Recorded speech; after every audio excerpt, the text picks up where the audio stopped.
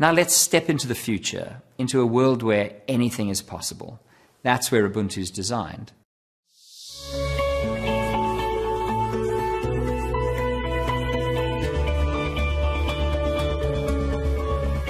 Today, there are many different devices for personal computing: laptops, tablets, smartphones, and we use completely different interfaces for them, even when they come from the same company.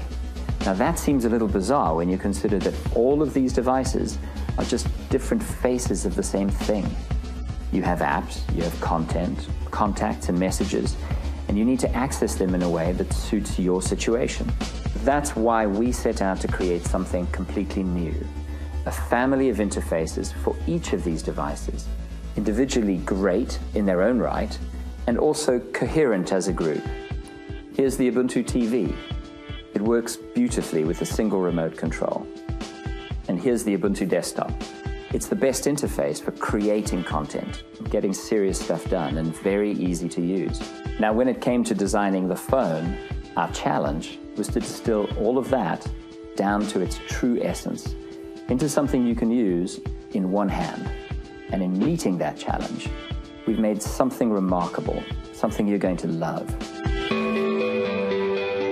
When you turn on the Ubuntu phone, you'll see something strikingly different.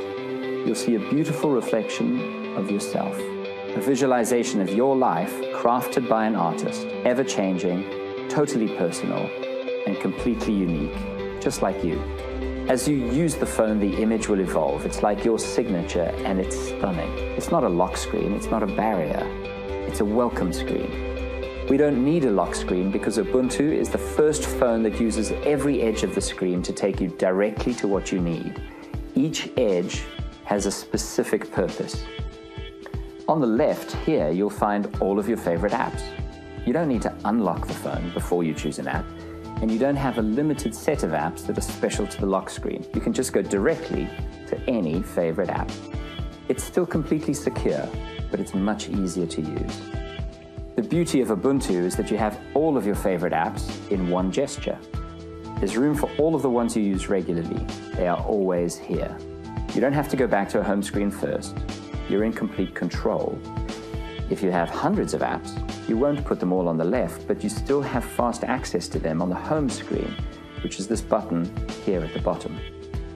By default, your recently used applications and the people you've recently spoken with are shown here, so you can call them back. Now you can customize this screen with information from hundreds of sources, from Wikipedia to online radio services and stores, and it's always neatly presented. There's a search box at the top which will find anything you want on the phone or online instantly. And the really cool thing about this search is that Ubuntu will figure out for itself what you're looking for and where best to search. You can see movies for download, tickets at the local cinema, and of course, books, all from different sources. It's one search to rule them all. Now this is an amazing online search and shopping experience because you see all of your results in one place. If you swipe sideways, you'll see the information you use most on the phone: contacts, music, videos, and apps. You can jump straight to any of these pages with a single gesture, so your most important information is just one touch away. On the apps page, you'll find apps that are installed and also apps available for download. You have one consistent way to find an app on any Ubuntu device, even if it isn't yet installed, and that's pretty amazing. Now let's dive into the world of apps. On the one hand, we know the web and HTML5 give you a wide range of apps for many devices. We also know that native apps give you the best experience. So on the Ubuntu phone, you get both. We've made web applications first-class citizens in Ubuntu. You have all of the major web properties: Facebook, Twitter, Spotify, Gmail, and any web application can send notifications or use system features like the messaging menu, just like a local app would.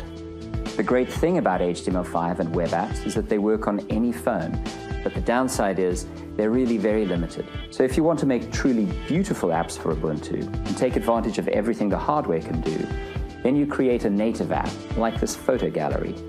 Native apps are faster and much more responsive. They have richer graphics, and it's amazingly easy to create them with the developer tools we've published. The ultimate native apps are intense graphical games, which are really important on the phone. And the good news is, we have the top games companies moving to support Ubuntu, and we're working with the leading graphics chip vendors to optimize their performance, so that you can count on having all the best games in the palm of your hand as well. Gaming on Ubuntu phones is going to be great. With a full swipe across the screen from the left, we'll take you straight to the apps page. So one touch gives you instant access to all of your apps. Brilliant. We also noticed that people tend to switch between a few apps very often, so we made it incredibly easy to do just that. The right edge takes you straight back to the previous app. So if you just need to check something quickly, it's really easy to launch an app from the left and then go back to the previous one with a swipe from the right. This combination of left and right edge makes Ubuntu the handiest phone for using multiple apps to get stuff done fast. Up here at the top of the screen, we have the system status icons. Now that's pretty standard stuff. It's similar to Android and Windows and the iPhone. What's great about Ubuntu, though, is you can use these icons to update the settings behind them without leaving your app.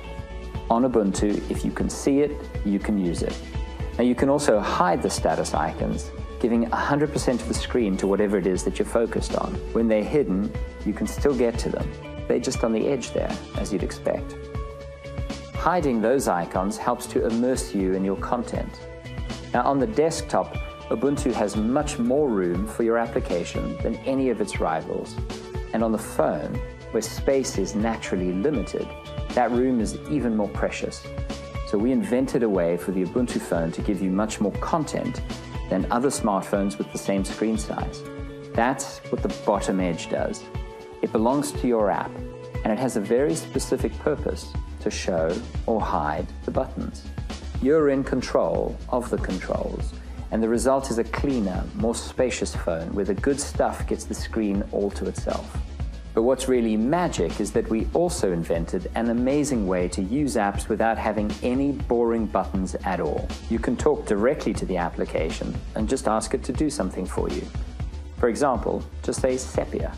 So all the rich capabilities of your desktop apps can finally come to the smartphone without cluttering up the screen. Your phone can stay clean and simple, but beneath the surface, it can pack all the punch of a PC. And because this is all pure Ubuntu, you have the full range of Ubuntu services under the hood, just like a PC, including the Ubuntu One personal cloud. And that means every app has the cloud built in. All of your photos and settings are backed up automatically.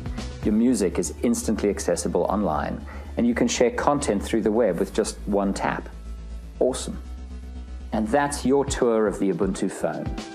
It reflects you beautifully when you turn it on.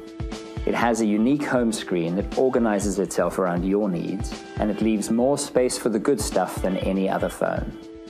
Everything you need is instantly available from the edge of the screen. That's why the Ubuntu phone will give you the edge.